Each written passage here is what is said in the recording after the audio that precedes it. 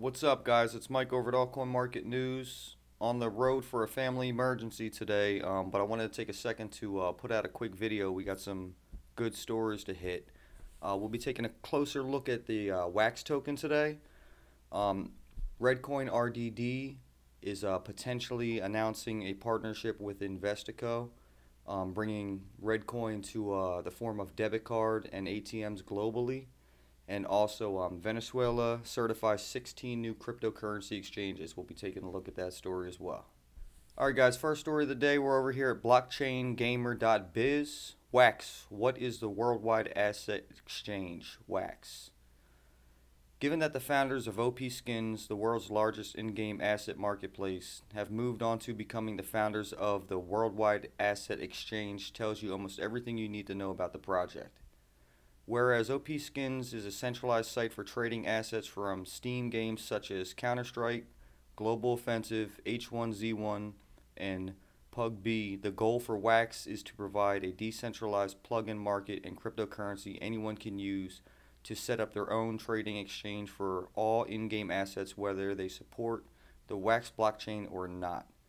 The existing market is already estimated to be worth $50 billion a year in terms of the total value of items traded, with around 400 million players making up that market. But given its advantages in terms of trust, transparency, speed, and lower transaction costs, WAX could increase that significantly. The platform structure is complex, however, so read carefully. Balances and counterbalances. The core component of the worldwide asset exchange is the WAX token that enables users to list items for sale as well as settling the transfer of value between traders. It also plays a key role in maintaining the underlying system behind the exchange, which uses nodes, called guilds, to handle the trading and exchange of in-game items that don't use the WAX blockchain. Alright guys, and here you can see a little recap of the history of this. Peer-to-peer transactions as far as in-game trading goes, 2004. As World of Warcraft grew to 12 million subscribers, a vibrant peer-to-peer secondary market develops to sell in-game goods for cash. For most users, this was risky and difficult. 2015, OPSkins centralized marketplace developed. And now we have WAX, decentralized marketplace. The WAX platform, a decentralized marketplace, allows buyers and sellers to deal directly with each other at low cost. Of course, if a developer supports the WAX token natively for in-game items, trading is simple and seamless. However, to enable the WAX platform to support existing games, which will be the vast majority of trading for years to come, there must be a process to handle the trading of non-tokenized assets. In that context, guilds are the confirming nodes of the WAX platform and are elected through a delegated proof of stake process by users. The guilds are responsible for forming blocks of transactions, and they must sign these blocks and transact them to other guilds on the platform. For this service, they receive fees earned within the block. They also handle the transfer of in-game items, again claiming a cut of each transaction they successfully complete. Periodically, they transfer a percentage of their fees to their pledged stakeholders, who typically are WAX users. In this way, at set times, users holding WAX tokens get 8 votes to distribute between existing and potential guilds. These are then ranked in order of votes. At any time, users can recalibrate their votes to other guilds, although when they do so, they will obviously lose their stake and rewards in the original guild. Future proof. When WAX launches, there will be 64 guilds, each of which handles just one game, or one game server, although multiple guilds can support the same game or game server if there is enough voter demand. Obviously, this number will increase as support for more games is added and/or the community requires new game servers to be added. This process will occur as these new guilds can be proposed at the cost of 10 WAX tokens and voted on during that set time period. If enough votes are received, the total number of guilds will be increased by 8. In this way, it's hoped the system's inherent rewards will maintain a balance of trust between its user base and the guilds to ensure WAX runs properly and in-game asset trading is successful, as well as providing the flexibility required to keep the system up to date. Tech specs. In terms of how Wax will be assessed, there are 4 components. Wax Connect is the browser-based SDK that provides a set of functions to allow the building of listing widgets, performing wallet transactions, etc. Wax Node. Wax Node is the full node implementation of the platform that will be run by each guild and other ecosystem participants. Each Wax node will hold a complete copy of the Wax blockchain. Wax Wallet allows non-Wax users to hold Wax and participate in guild voting. And finally, Wax Core is the SDK that encapsulates the core elements of node and wallet for those who want to build on top of the Wax platform itself. What's next? Given the scale and complexity of the project, it's no surprise that Wax has a long roadmap, with a formal launch not expected until Q4 of this year, 2018. It's hoped 10 sites will support the technology in Q1 2019, rising to 100 sites by the end of that same year, 2019. At present, the first live implementation of Wax is via OPSkins, which is acting as a test case for alpha testing. Alright guys, here we have a quick look at their timeline. We're right in this range right now. OPSkins testnet alpha development is coming. And next on line, Q3 2018, they have MVP beta, and then actual launch, and then this year, Q4. And then next year, they would like to have 10 sites, like they said, supporting it by Q1, 50 Q2, and by the end of the year, Q3, they'd like to have 100 sites supporting it.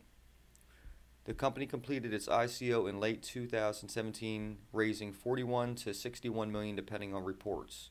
The cryptocurrency is now being traded on exchanges, notably Huobi Pro, although given Wax can currently only be used on OPSkins, it has very little utility value at present. Alright guys, this is a little more in-depth look at the Wax project, their timeline and where they're heading, what problems they're solving. We've been following these guys for quite a while. They just had another skin purchase, I believe, of 30,000. That I saw on Twitter today, or the day before, something along that line. But this gaming world is only going to continue to grow. The in-game trading will continue to become more mainstream, continue to grow, and Wax, they are definitely the forefront as far as this technology in this realm of actions online is concerned.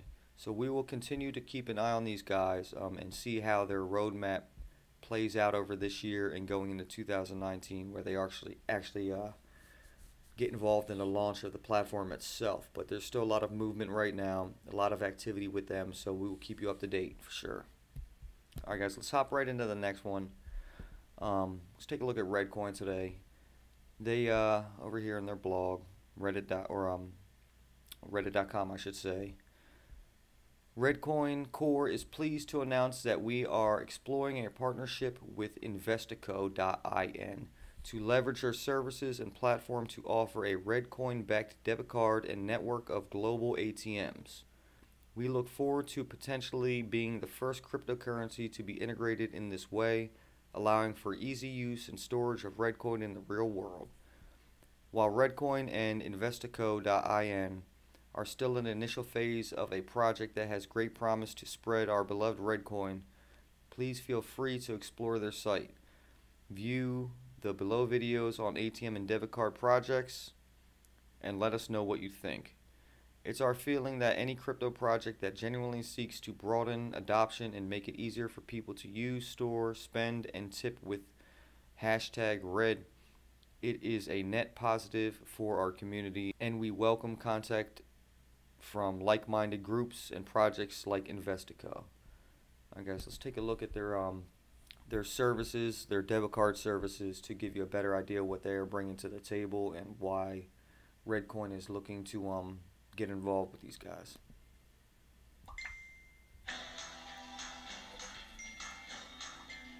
The speed of the crypto revolution is accelerating like never before, leading to an exponential explosion of demand for cryptocurrencies. I mean, did you know that we can now leverage the power of blockchain and apply it to next generation banking and investments? let me tell you about Investor Crypto investment platform and the revolutionary idea of turning the whole financial rigmarole of old-fashioned banks to be replaced by a much simpler, elegant and efficient solution. The Investor Galaxy debit card will be the bridge between your digital and physical assists, practical solution that offers spending fiat or cryptocurrencies for your everyday shopping, entertainment or travel. Investor will allow you to load your card with INV tokens or other currencies, also offering one of the most popular reward programs that gives you exclusive priority pass benefits, such as free access to more than 1,000 VIP airport lounges.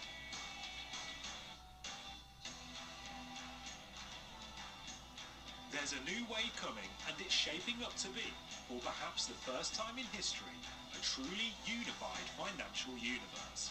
Investor. Alright guys, that pretty much sums it up with their offering on the card side of things. This is pretty interesting news to me, considering it's coming from Reddcoin, more of a social media type coin, but them getting involved in a debit card and global ATMs and even taking an interest in something like that is surprising and encouraging. I'm a fan of Reddcoin, what they've been doing. They're a really active project, and throwing curveballs in like this is good to see for them. I expect them to most definitely follow through with this into the future, and I most definitely expect it to affect the coin on the markets in a positive way for sure. Anything leading to adoption of new uses of crypto in place of the existing bank realm, in my opinion, is a good step towards the future. Even if there's stumbles along the way, we need to take those steps to see what we can do and what works and what doesn't work in the real world. So good move by Reddcoin. I'd like to see that, guys. I'm excited to see that. That's very encouraging right there. So we'll keep you up to date with that project, and if anything actually does end up happening officially with them, because right now they're just, potentially discussing a partnership. So we'll keep them on the radar and let you guys know what ends up unfolding. All right, last story we'll hop right into here. Over here, Bitcoin.com, Venezuela certifies 16 cryptocurrency exchanges. According to Venezuelan newspaper with government backing, Correo del Orinoco, Mandaro has, quote, authorized the certification of 16 exchange houses for cryptocurrencies, end quote, which will facilitate Petro transactions in the international market. Maduro was quoted saying during the inauguration of Venezuelan Power Expo 2018 in Caracas, quote, the first certification of these 16 exchanges is a demonstration of confidence in the system of the Petro as a cryptocurrency and will allow liquidity and solid transactional volume, end quote. The news follows the announcement of Venezuela's major crackdown on crypto exchanges and remittance businesses dubbed Operation Paper Hands. Alright guys, and they get into the actual 16 exchanges here. I will list this in the description. I'm not going to read through all these and chop up their names, I will. So we'll move on past that. It does say, though, that, however, there is no confirmation that any of them have agreed to list the Petro at this time of writing. So these 16 have not confirmed the use of the Petro crypto, but I'm expecting the fact that the government is allowing this to happen. They will most definitely be expected to list it. And I'm really interested in seeing how this plays out. This is a national crypto, the Petro, for Venezuela, a government-based Petro or crypto. So it's interesting to see an existing government getting involved in trying to step into that realm. Venezuela, of course, they need help financially to reamp their systems. So we'll keep an eye on these guys. Let you know if they do confirm the use of the Petro and how that affects the markets. Either way, if these exchanges do go ahead and go live, that is much more exposure to coins in Venezuela, crypto in general. Good moves, guys. We'll keep an eye on this and keep you guys up to date. But like I said, we're on the road. We'll be back in town this coming Friday. I'll get one more video out before then. And you guys enjoy the rest of your week. Hit the like button, get over the page, subscribe, and I'll talk to you later. Have a good one.